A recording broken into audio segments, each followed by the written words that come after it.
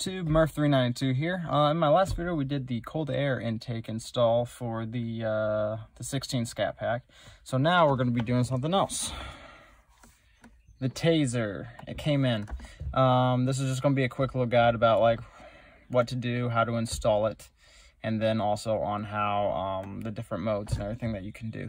So I'm just going to be setting up my Scat Pack the way that I want it to. So this is just kind of like a little quick how-to guide. It will show you all the menu options of everything that this can do. But we're going to go plug this into the OBD2 port, and we're going to get started. Sound good? Cool. Alright, I have successfully put it into the OBD2 port. Not that hard. If you have a manual, the OBD2 port's basically right where your foot for the clutch is. It's up in the dash. If you don't have a manual, wherever you think the clutch would be, it's probably where it is, off to the left of the brake pedal. Okay, cool. So I have my wife's cell phone here, because I'm filming on mine. But here it has like all of the instructions on what to do. Kosher.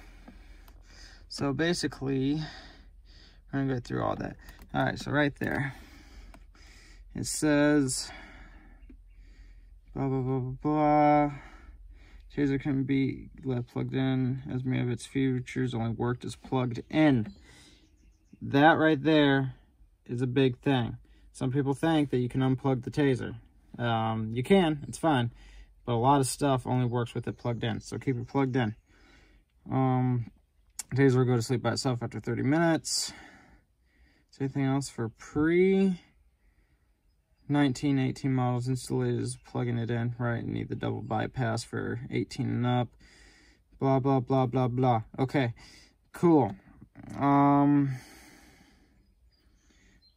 So I just updated this.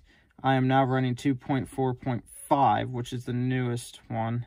If you're running firmware lower, then must return all vehicle settings stock manually for updating, blah, blah, blah. Okay, so I didn't do anything, so I don't need to return anything to anything. All right, 2015, 2020, Charter 300. For all features, EVIC needs to be in a state showing the audio screen. Okay, cool. So we're going to turn this to run. It looks like, yeah, all right. And sorry about that. As soon as I turned the car into run, my phone wanted to connect over and it stopped the video. Okay, so it says that it needs it to go to the audio screen. So let's go to the audio screen. Tazer fail.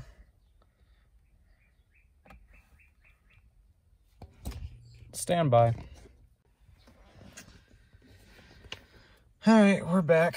I think I fixed it. The update that I had for some reason wasn't agreeing with it, so let's go through this, huh? Here. Alright.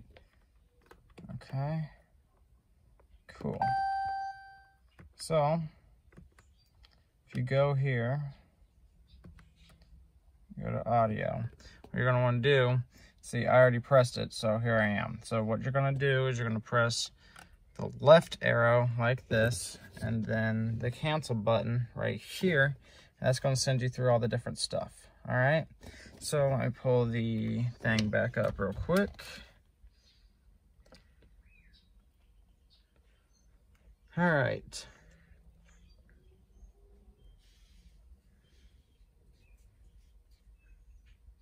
Advance through the menu by continuing to hold the left arrow and tapping the cruise cancel button. Go slowly.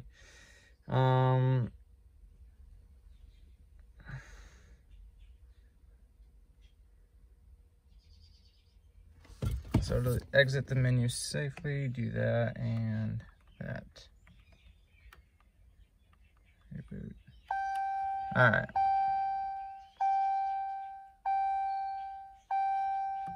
So let's go from the beginning.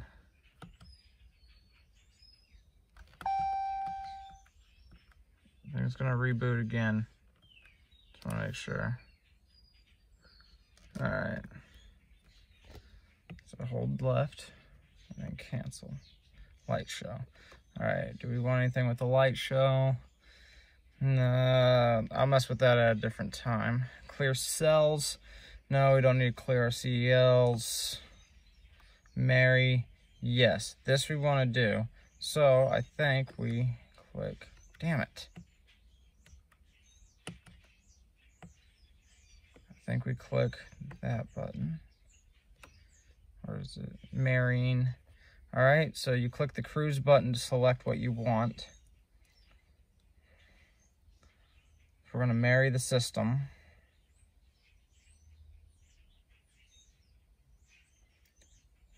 Boom, married. Beautiful. All right. Click the cancel button again. Keep going through. Performance. Yes. Yeah. That's fine. Yeah. SRT. Yes. All right. So now we're into the SRT modes. Yes, we want our SRT pages. Look at that.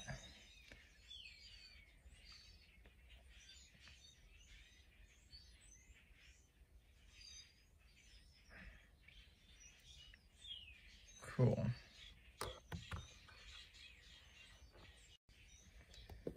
Phone acted weird again. All right.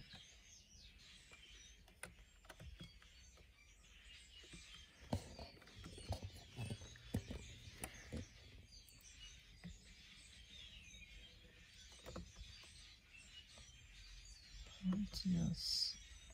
STP. Yes. No. So this will be no because we don't have paddle shifters. Steering, scat. If we want to move it to, god damn it, to SRT. All right, that's what we want. Okay. Drive mode, we want that to be into SRT. Drive. No, that doesn't apply to us because I don't have an automatic transmission. Shift light. I don't think that's going to work because I don't have an automatic transmission, but we'll turn it on and we'll see what happens. Eco mode. Once again, don't know what's going to happen because I don't have an automatic transmission, but we'll turn it on and see. Tire.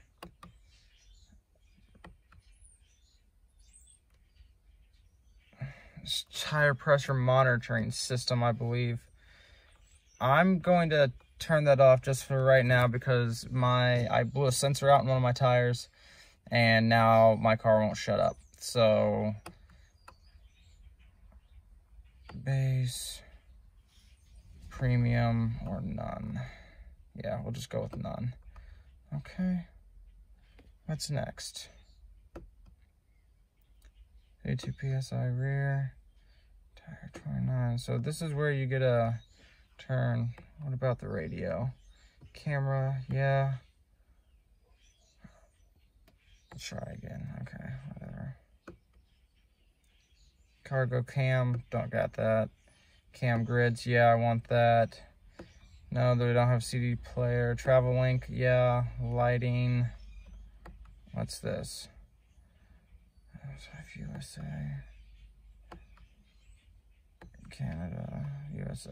Alright, I don't know what that was. DRL lock turn. Alright, let's just take a look into the other about what the hell that is. DRL lock turn.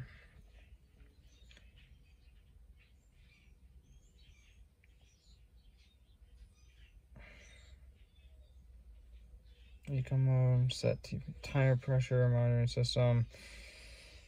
Front rear.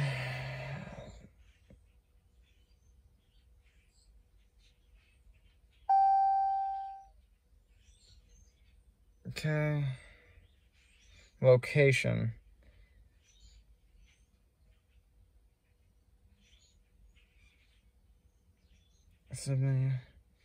Dedicated DRL, SRT DRL turns on fogs, high beams, or low beams.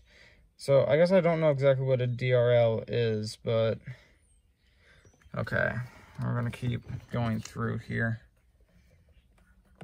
because I don't know what that is, so I'm not going to mess with it. Derail drop. Drop out. This setting is enabled to make derail turn when using turn signal. Oh, this is daytime running lights, isn't it? Yeah, okay. We're just going to keep those the same of where they are. Fogs, yeah, we're just going to keep that, yeah. Comfort. Comfort for what? What? Splash, scat. Okay, so this is where I'm going to be basic because I really want red gauges, but the only way to do that is I have to have the Hellcat splash page. So that's what we're going to do. Belt ding. I usually almost all the time wear my seatbelt. However, the 4 times that I haven't, the belt ding is the most annoying thing ever, so I am going to turn that off. Easy exit. What's easy exit?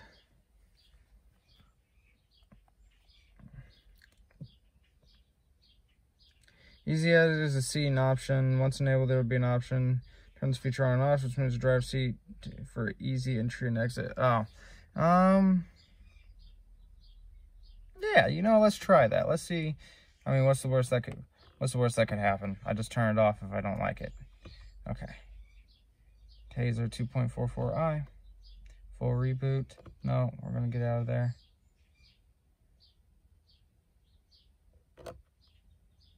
All right. Maybe we do want the full reboot.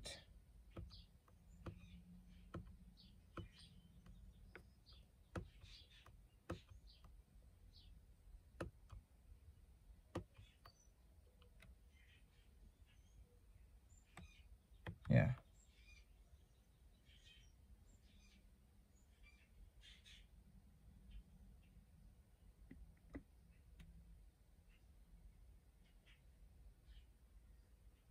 What's going on?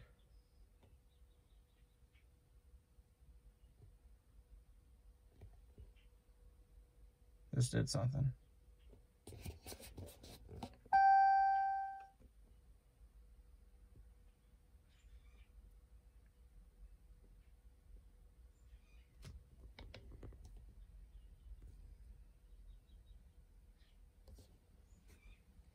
Returning in a second. All right, I figured it out what was going on with it. Finally got it back to where I want it to be. So yeah, no, it's great. So now that I have the Hellcat splash screen, all of my gauges are red, which is what I wanted it to be anyways. This is also going to be the first drive I have with the cold air intake involved. So just take a look here. Like, yeah, look at that, looks cool. And then so I'm gonna turn her off. I got the thing on. Look at that, Hellcat splash screen with SRT on here. So you missed it, but it did show up. So with me having this thing driving in SRT mode, that's one thing I might change, because now when I go here to SRT modes, the only 2 things I can change is traction and steering. I can't even change my engine back and forth between normal and sport anymore. It's just constantly always on sport, which is fine. I don't need it to be anywhere else. But when I go into custom, like, the only 2 things I can change is the steering and the traction. So my custom drive experience right now has my steering and track mode and my traction and sport mode. I own a manual, so like, I'm not even like, that's just how it is. Like, you can't, it doesn't do anything else. That's all it can do. Oh well, I guess, you know, yeah, I don't know. So, but anyways, yeah, that's cool. I kind of sort of have an SRT now. You know, if I had a real SRT, I'd have suspension, but this thing isn't hooked up for suspension. What's race options? Let's take a look here. Oh, okay, my launch control and my shift light. Let's see. It might actually work. I don't know. That's cool though. So yeah, I could put it in valet mode. Or eco mode. I don't even know if eco mode is gonna work, but sure. I still take I can take traction control off if I wanted it to. I can put it back down to street. So, but yeah, okay. And look, my Challenger's red on here. It used to be gray. So, but yeah, going back to SRT pages, I mean, not a whole lot more is different. It's the same thing that's happened as before, but the style of everything is different, I guess. Let's see here. Climate off. Okay, that's got apps. Let's see what we're doing. Controls. I feel like there's something different in here. I can reach settings. Yeah, anyways, this is it now, so, you know, whatever. It's kind of cool, you know. I get to pretend I have like a real SRT, but yeah, it's cool how like the coolant and the gas gauge is different now too. I kind of like that. I kind of like the look of the SRT stuff more. Oh, there's actually, I can click drive modes right there. Interesting, cool. But yeah, I mean, I guess if I really wanted to go back down to street, what's my default setup? We're just gonna make the default to be completely street all the time. That's gonna be my custom sport, and then obviously track is going to be track. It said traction level currently unavailable to change. It might just be because of what I have, but yeah, so we're gonna try this out. We're gonna see how it is, and I'll get back at a later time. But yeah, until then, thanks for watching the video. I know there was a couple hiccups with it, but it's all good. If you like this video, give me a thumbs up, you know, leave a comment, subscribe if you want to see more content like this. There's only going to be more Challenger stuff happening, but now that we got the cold air intake and the Tazer, it's starting to finally come together a little bit. So thank you so much again for watching, and until then, until next time, I'm Murph392. Thanks for watching.